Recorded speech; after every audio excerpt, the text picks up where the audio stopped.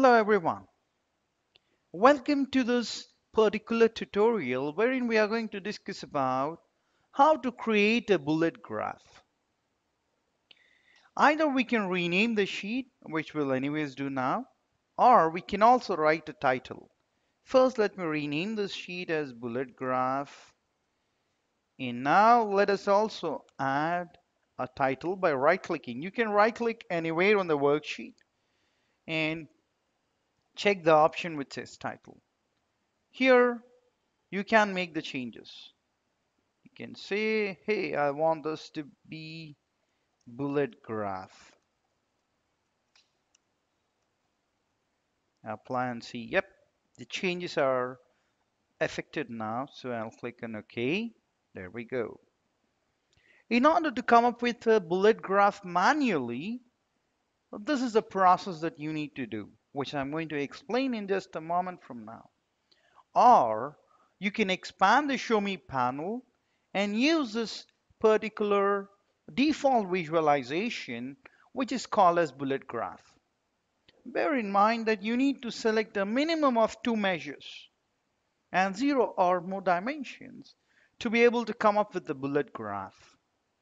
All right, let me collapse the Show Me panel and let us do this manually, because doing it automatically using a default built-in visualization would be walk in the park. You can just select the measures and click on that visualization. So now, as part of step 1, let us drag sales and drop it on the column shelf.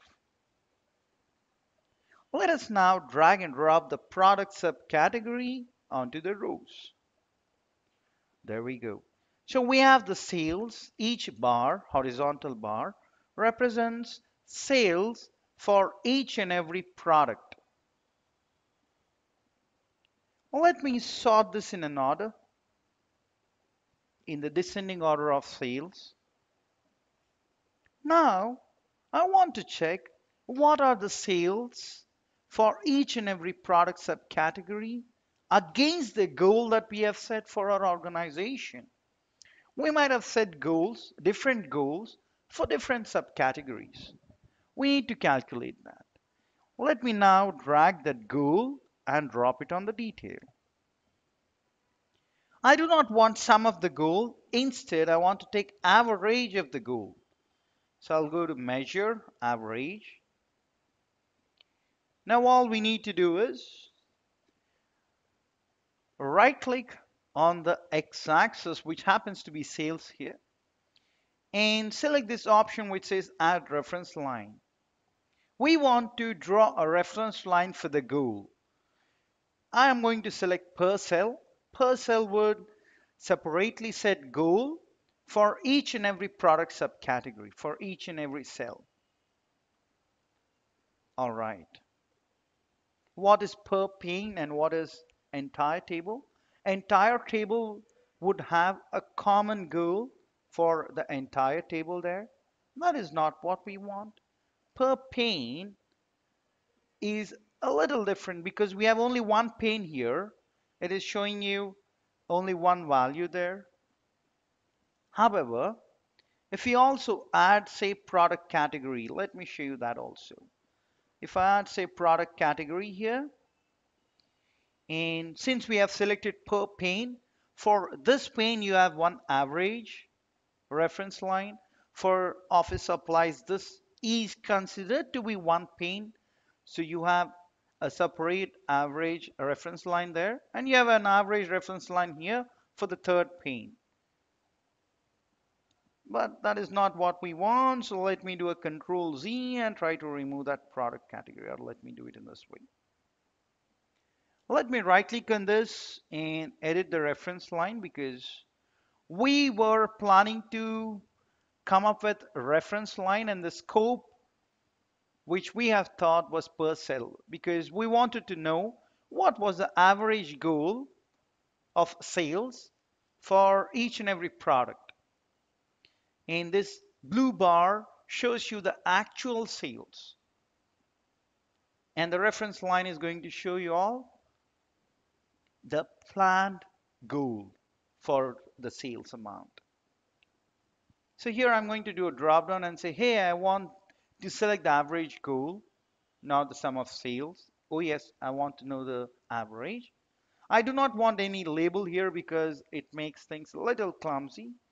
So I will drop down on the label and say, I do not want any labels. So all the labels are gone now. I would also intend to do some kind of formatting because this line is a little dull or it has a light color. It is not prominently being displayed. So I would do a drop down on the line, select a line with a thicker line and select this black color. Now click on OK. There we go. This is our average goal for the sales, and blue bar is the actual sales. It goes to say that office machines product subcategory did not meet the expectations, and telephones and communication product subcategory also has not met the expectations. However, you have the expectations for the other bars there.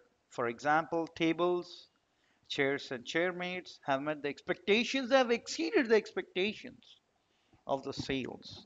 So from that perspective, things are good here.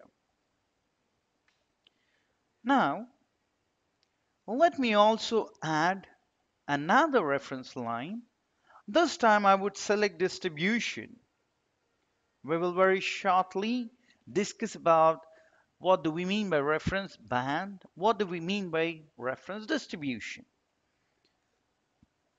All right. Here also we want it for each and every cell.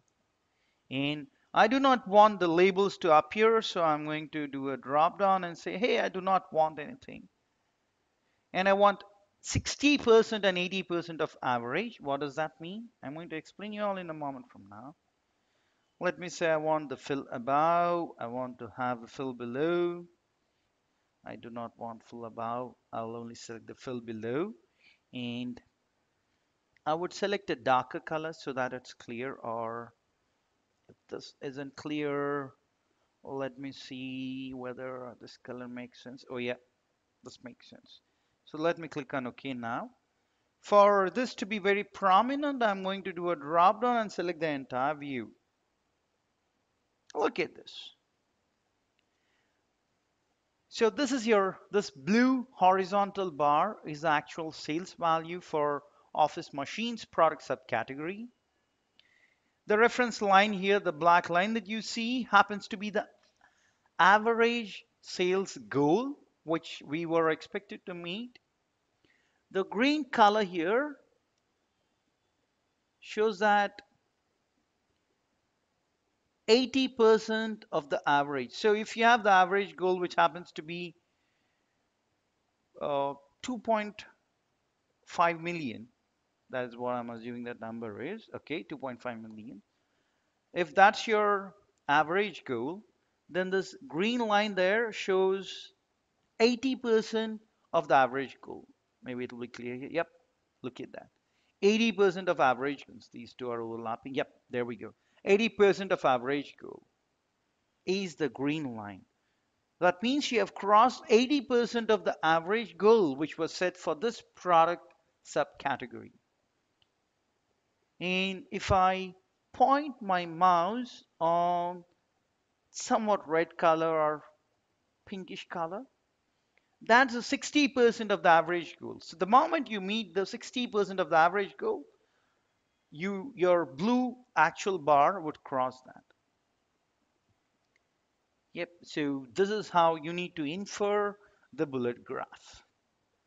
Let us now spend some time on coming up with the reference bands, reference distributions, and post that we'll be discussing about word cloud. Thank you for listening to this video.